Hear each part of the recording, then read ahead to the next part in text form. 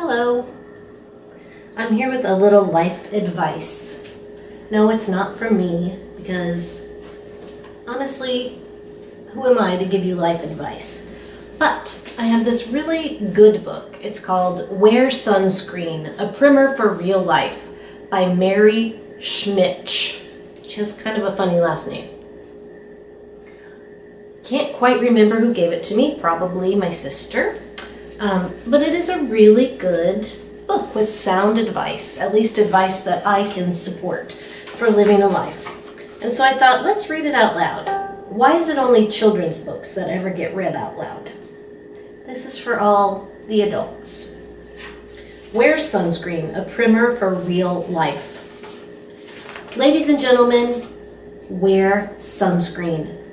If I could offer you only one tip for the future, sunscreen would be it.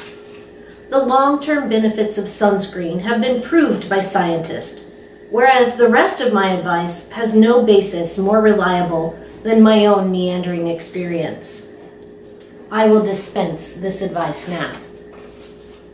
Enjoy the power and beauty of your youth.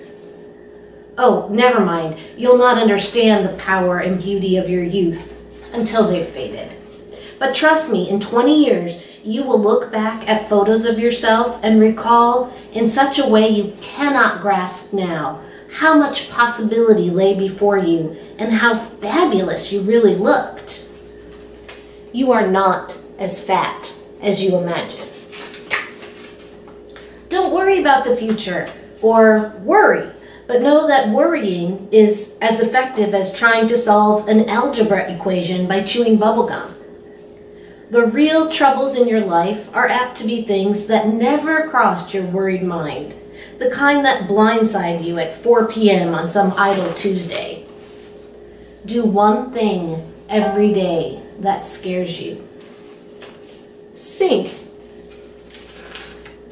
Don't be reckless with other people's hearts. Don't put up with people who are reckless with yours.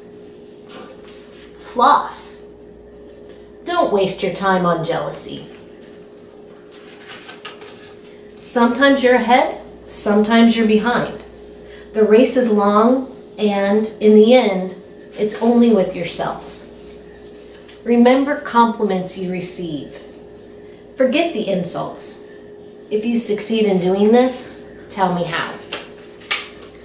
Keep your old love letters. Throw away your old bank statements. Stretch. Don't feel guilty if you don't know what you want to do with your life.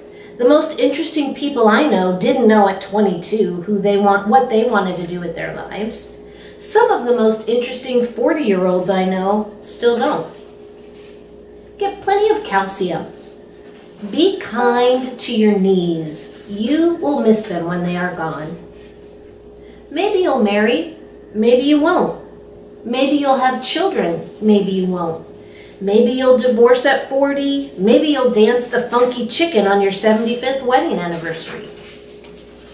Whatever you do, don't congratulate yourself too much or berate yourself either. Your choices are half chance. So are everyone else's. Enjoy your body.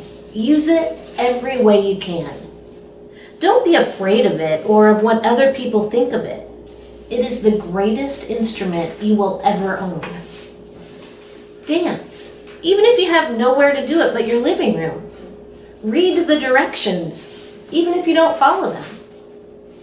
Do not read beauty magazines. They will only make you feel ugly. Get to know your parents. You never know when they'll be gone for good. Be nice to your siblings. They are your best link to your past and the people most likely to stick with you in the future.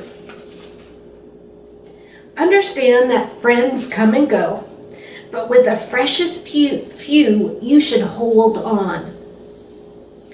Work hard to bridge the gaps in geography and lifestyle, because the older you get, the more you need the people who knew you when you were young.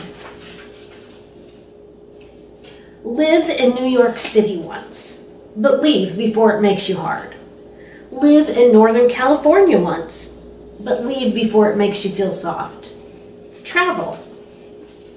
Accept certain inalienable truths. Prices will rise, politicians will philander, you too will get old. And when you do, you'll fantasize that when you were young, prices were reasonable, politicians were noble, and children respected their elders. Respect your elders. But don't expect anyone to support you. Maybe you have a trust fund. Maybe you'll have a wealthy spouse, but you never know when either one will run out. Don't mess too much with your hair, or by the time you're 40, it will look 85. Be careful whose advice you buy, and be patient with those who supply it. Advice is a form of nostalgia. Dispensing it is a way of fishing the past from the disposal, wiping it off, painting over the ugly parts, and recycling it for more than it's worth. But trust me on the sunscreen.